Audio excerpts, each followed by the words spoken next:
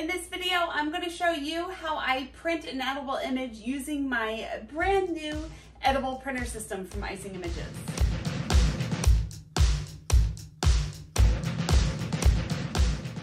Hi guys, it's Karolyn. I'm back with another video, and if this is your first time here, welcome to my channel. I have been making cakes since 2002, and I run my own cake business, and now through my channel I am able to share the different tips and tricks and ways that I bake and decorate cakes. So if you want to join me along my journey, hit the subscribe button and the bell notification so you can get notified whenever I release a new video. So the other day I posted an unboxing video because I had to purchase a new edible printer because I broke my other one because I'm an idiot.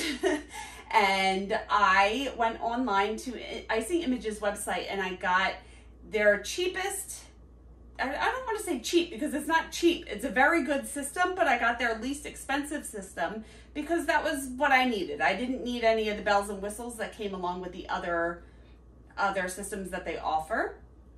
So I can link that video below. You can see what I got in the box. This is my first time printing an image and I wanted to film that for you. So here comes the video. So to do this, I'm going to use Microsoft Word. It does say on the instructions to use iPrint through Icing Images website, but I've had success printing through Microsoft Word, so that's how I'm going to do it.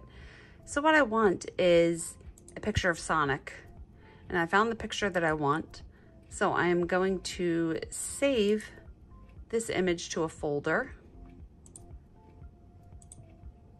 and just call it Sonic.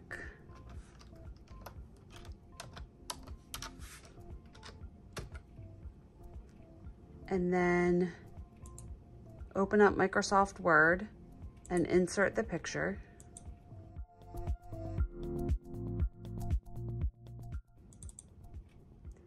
Now, I measured the side of the cake and I need Sonic to be 5 inches high at least. And what I like about Microsoft Word is that there are rulers down on the side there and across the top. So you can see how big the picture is. So I'm just going to make this a little smaller. And that is about the size that I'm going to need it. Now here's the printer that I got. I did film a video of me unboxing this. This is a Canon TS702. And what I do, I always keep these envelopes that the icing sheets come in, and when I use an icing sheet, if I don't use the whole thing, I store it in these envelopes so the sheets don't dry out. That's just a little tip there. I also have a video where I show you how not to waste your icing sheets, and I can also link that below. So what you want to do, in this particular model, I find that it feeds through the back feeder. So I just open that up, and then I'm going to pull this piece forward and feed with the paper comes with a little plastic strip sticking out at the bottom. If this was a full sheet of paper, it would go all the way to the edge, but I already used that little piece here. So I'm going to put this is going to be the top of the paper, and it's going to feed through this way and print on the top. So whatever part that you want the printer to print on, you're going to want it to face towards you. So I'm going to load this in the printer and then press that little piece back. You have to pull this tray out before you print because the paper is going to end up on here. And this is pretty much going to take up the whole top section of the page that I loaded in. So now I want to print it. I will just go to File, Print, and make sure that it's set up on my Canon because I have another printer that I use for other things. And then print.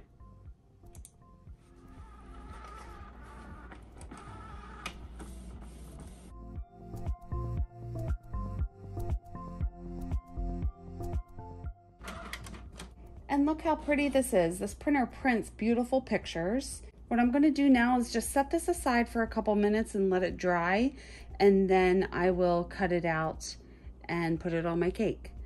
But this is the printer system. I will link my unboxing of this below to show you what came in the whole system that I got from Icing Images. But as you can see, I'm just using Microsoft Word to print. If you do not have Microsoft Word, you are going to want to use iPrint. And I'll show you how I cut this out and put it on fondant just so I don't have to link the other video. So what I did, I rolled out white fondant. You can roll out any color that you like. I rolled it out pretty thin, about a 1/16 of an inch thin, would that be? Like always, when I roll out fondant, I mix a little Tylose powder in with the fondant. A little bit goes a long way. You only need like half a teaspoon, a quarter teaspoon for this much. Knead it into the fondant, roll it out, let it sit for like 20 minutes so it can hold its shape, and then you'll be able to cut easily out of the fondant. Now what I'm gonna do, just peel this off, and I'm gonna cut Sonic out.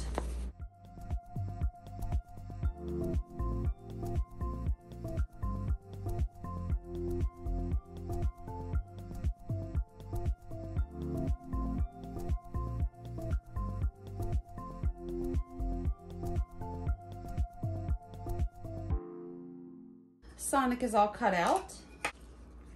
Okay, so I'm gonna flip him over. I have some piping gel.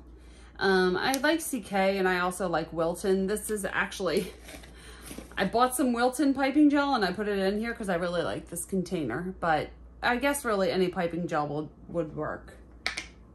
Get a paintbrush, flip it over, and I'm going to take a little bit of piping gel and paint the whole back side of Sonic. Now, when you're doing this, you want to make sure that you don't get piping gel on the front. So you want to try to keep it down on the surface and paint. I always paint to the edges, but you have to be careful when you paint to the edges. If you get some on the table and then you move this, you're going to get piping gel on the front of the picture, and you don't want to do that. So just be careful and make sure you try to keep it in the same spot as you're painting it. And I'm going to the edges, I'm going off of the picture to make sure that every bit is covered.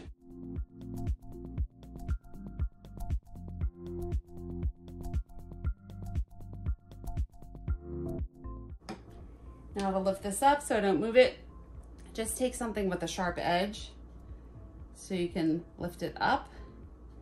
And you don't want to touch the front with any sticky fingers.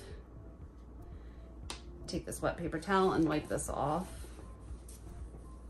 Okay. Now I'm going to lay this down and try not to get any air bubbles behind. So I'm going to lay down on one end and then slowly let it fall to the fondant so no air bubbles form behind it. And then press it down the whole way, making sure that every edge is pressed down against the fondant. And I like to keep a wet paper towel to wipe my X-Acto knife, because as you cut this out, the fondant will start to stick to the knife and you could just wipe it off.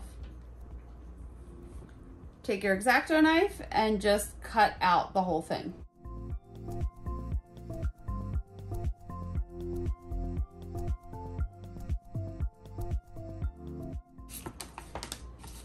Okay, like always, after I cut anything out of fondant, I'm going to take my finger and smooth the edges, because a lot of times an X-Acto knife gives you, I call them dirty edges, but they're just rough. They're not smooth.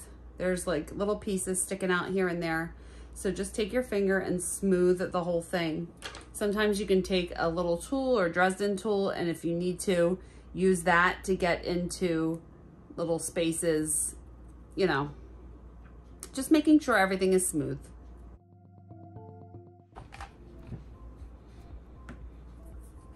And there is edible image Sonic ready to go on the cake.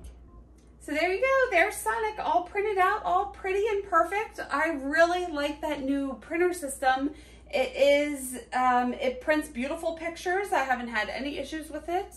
and it's really simple to use. So as I keep working with this printer, I will keep filming different videos so you can see the different ways of how it works. I hope that makes sense. And I always say I hope that makes sense.